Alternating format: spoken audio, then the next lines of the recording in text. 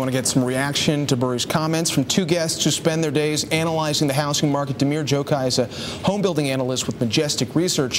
He's here in studio. Meanwhile, Michael Carliner is an independent housing consultant, a research affiliate at the Harvard University Joint Center for Housing Studies, and a former economist at the National Association of Home Builders. Thanks to both of you.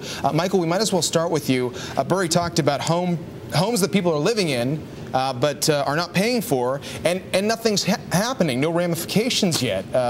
You've done some research that tells you very similar things, right? Well, I'd go beyond that and say many of those homes where the mortgages aren't being paid is not that there's somebody living there and not paying the mortgage. There's nobody living there, but the owner isn't paying the mortgage. And we have a huge number of vacant homes, and we'll tell you, that I think is the most fundamental problem that means that we can't just solve this by putting in a tax credit or whatever. Yeah, Burry calls this an artificial housing market right now. Yeah. You would agree? Well, I mean, he makes a really good point. In theory, it's completely true.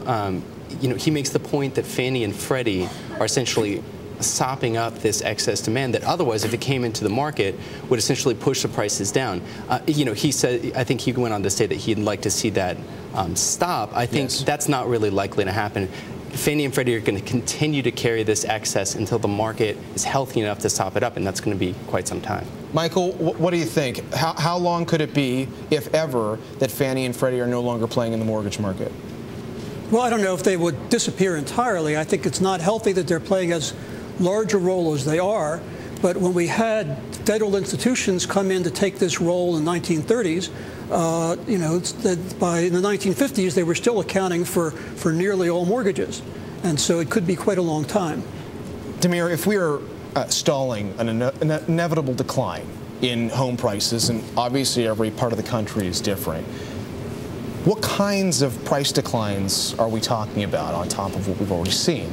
I mean, I think we've seen the bulk of it. We could see a double dip, but I think it would really be a double dip in name only.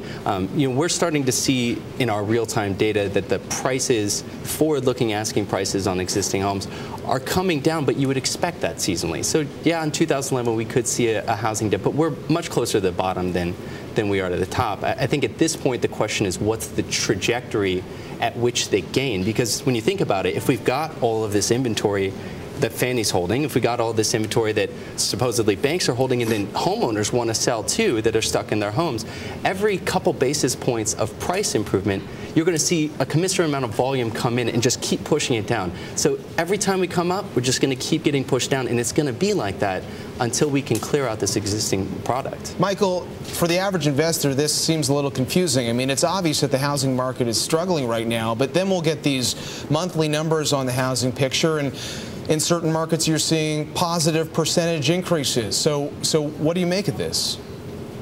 Well, first of all, there aren't very many markets where we're seeing positive percentage increases. It's very hard to find a market that's really strong. There's a little bit of increase in a couple of places like Minneapolis, but most numbers are weak, and most numbers are going to look worse as a result of the ending of the tax credit, which hasn't really shown up the numbers yet in terms of the houses closing. So I think we'll probably see a drop in prices. I think the tax credit's mostly accrued to home sellers rather than home buyers, and so without that additional incentive for the buyer, we're probably going to have some effect on prices in the short term. Damir, very quickly, you cover the home building space. Michael Burry, when he was first scratching his head about what could come in housing about a decade ago, was looking at home building companies, why they could make so much money. Yeah. And that led him to this. The home building model today is drastically different. Michael Carliner was talking about tax credits. The home builders don't want them anymore.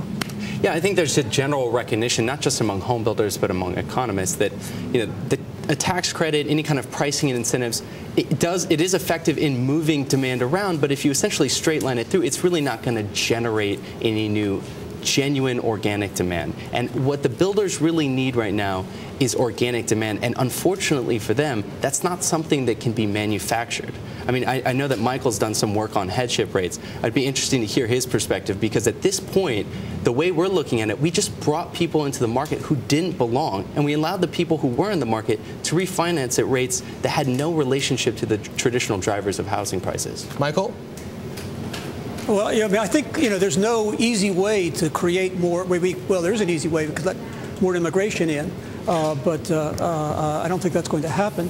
And in fact, one of the reasons why I think demand has been so weak is because we had a lot of people that didn't come or that left, and they weren't all illegal immigrants. There were a lot of highly skilled, relatively well-paid people that either didn't come or that left. So that was one of the contributions to the slowdown in household formations. We also have some doubling up. But in any event, I don't see that turning around quickly. I know, even low mortgage rates don't create more households. Very quick last word, Demir. Yeah, I think at this point, home builders are going to try to grow into an environment where you've just got too much excess inventory. Michael Burry was saying it. It's just going to keep coming in. Home builders have to grow to service their debt, but at this point, they're really going to be growing with a headwind. All right, Demir Gjokaj and Michael Carliner joining us for reaction to our interview with Michael Burry. Thanks again to both of you.